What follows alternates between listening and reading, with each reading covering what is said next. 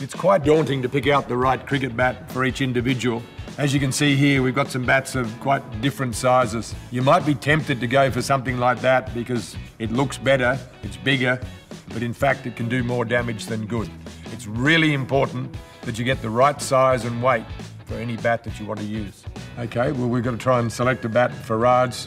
There's a couple of things we're looking for. So we're looking to measure the bat against the hip height. That's right up to his hip. I reckon that's just a bit too tall for him. He doesn't want to get up to hip height, so it should be just a bit below hip. This one's going to be more like the right side. You want it just below the hip level. If you see the comparison there, they don't look that much difference, but that can make a big difference at this age. So you just swing that bat with your top hand, Raj. Well, that one looks like you're just working a little bit too hard to manage that one-handed. And if you can swing the bat comfortably with just one hand and control that and manage it well, they're probably the two key points you need to look for when picking out a bat. Does that feel a bit better? Yeah, it feels much better. I think out of these, that one's pretty close to the mark.